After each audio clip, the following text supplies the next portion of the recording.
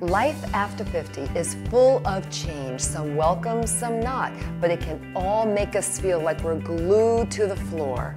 Well, stick with me, because today you're going to find out how to get unstuck and find your life. Hi everyone, I'm Barbara Hannah Grufferman, host of the Best of Everything After 50. You know, getting older can be really tricky. Things change, it can throw us for a loop. Like maybe your kids are grown and moving out or not. Maybe aging parents are moving in. Perhaps you're starting a new relationship or ending one.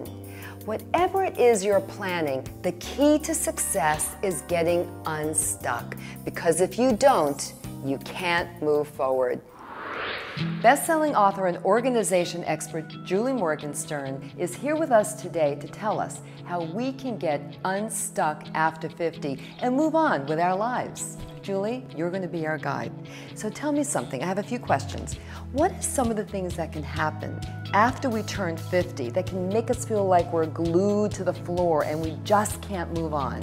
Yeah, I think when you turn 50, it's probably the most traumatic birthday for most people that I've ever worked with or met, or in my own experience as well. And so just the fact that your life arc is now not all up is a big change. It's like, whoa, there's limited time. In your best-selling book, which I absolutely love, Shed Your Stuff, Change Your Life, you talk about something called personal theme, and you say how that can become your guiding light in your life to get to where you want to go. Can you talk about that a little bit? Sure. So I think when we're stuck, we get stuck because we don't know where to go, but where we are isn't it.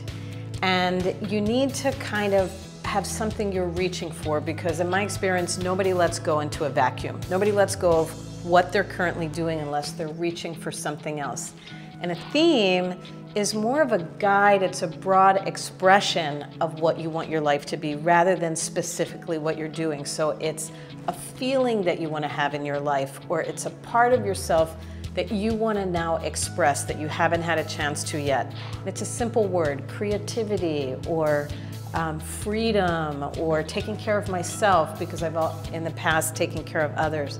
And a simple phrase can help you reach forward and start to imagine how you build your life from here to fulfill that theme. You also talk a lot about clutter and all its forms. There's a lot of different kinds. Can you take us through each one and maybe give us a tip or two on how to deal with that clutter?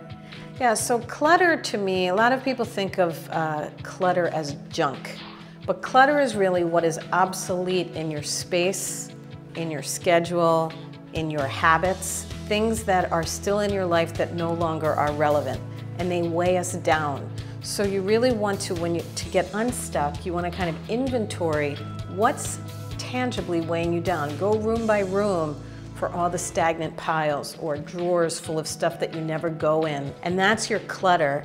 In your schedule, obligations that no longer fuel you, that's a tangible thing that you can start to look at releasing. So find the clutter in your life first, inventory it, and then you can find ways to start shedding it. What are the 3 top tips that you love to talk about shedding and moving on with your life? What can you offer us? So I would say that once you've inventoried, you know where the clutter is in your life, you want to tackle it one category at a time. So if you're going to finally declutter your bookshelves, or declutter your closet, or declutter your papers, or declutter your schedule, do it by category, not by room. 2, I would say before you get rid of anything, on a piece of paper, ask yourself, if all this were gone tomorrow, like that, what would I miss? And write down, I would miss the hand-signed books, or I would miss the clothes that really fit.